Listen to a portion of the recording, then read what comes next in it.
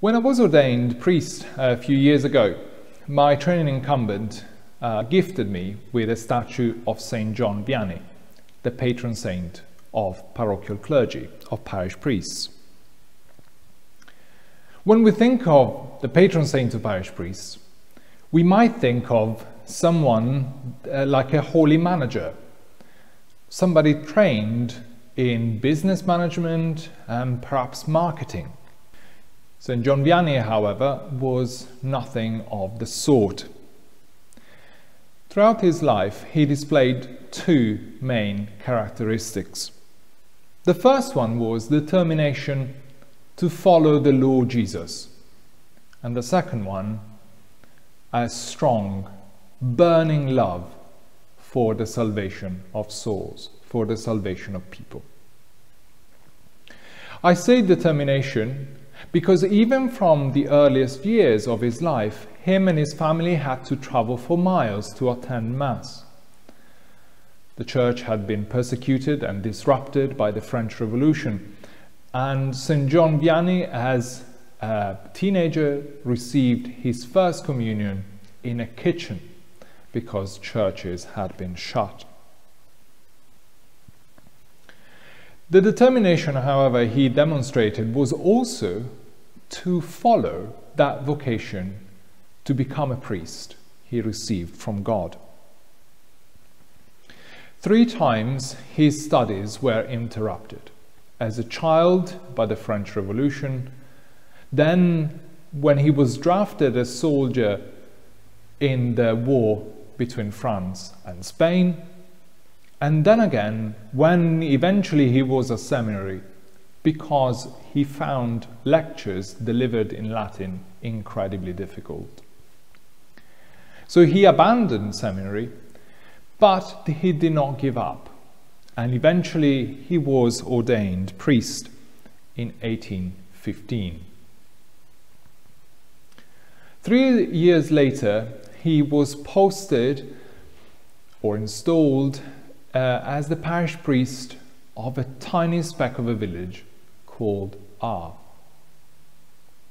The village counted about 230 inhabitants.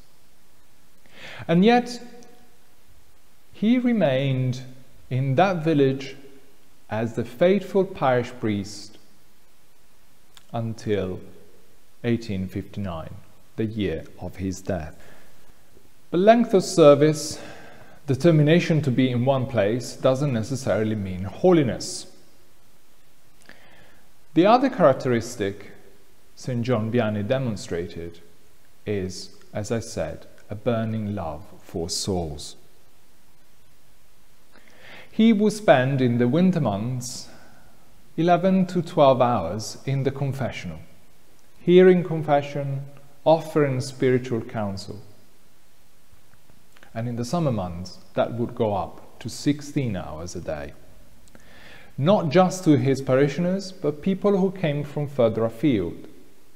And towards the end of his life, 20,000 pilgrims would come to his village to confess to him or to hear his spiritual counsel, to pour out their hearts to a faithful pastor. 20,000 people a year. The longest time I've ever heard confession for was 2 hours, and I have no idea how he could manage to do that for 16 hours a day. The only explanation that I can think of is his personal holiness and the grace of God sustaining him through this wonderful ministry. Saint John Vianney also fasted frequently and made penance for the people of his parish, for their conversion. In this, he made his own the words of the Lord Jesus in St. John's Gospel, where Christ says, "For their sake I consecrate myself." With the help of a couple of lay women, he instituted a house for poor girls called La Providence, the Providence. a house where they could find material help as well as spiritual care. Finally, Saint John Vianney also won countless people to faith in the Lord Jesus Christ. This he did through his quiet ministry, his ministry of spiritual counsel and confession, through his fasting and prayers. And he leaves us some very good words about new evangelization. He said this: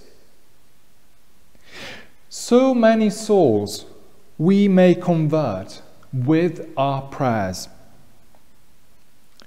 There are some among them for whom one Our Father and one Hail Mary would be enough to turn the scale."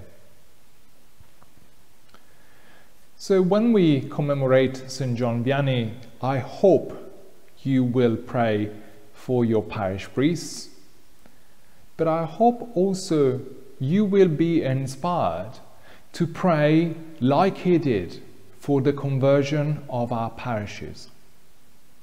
That more and more people may discover for themselves the love of our Lord Jesus Christ.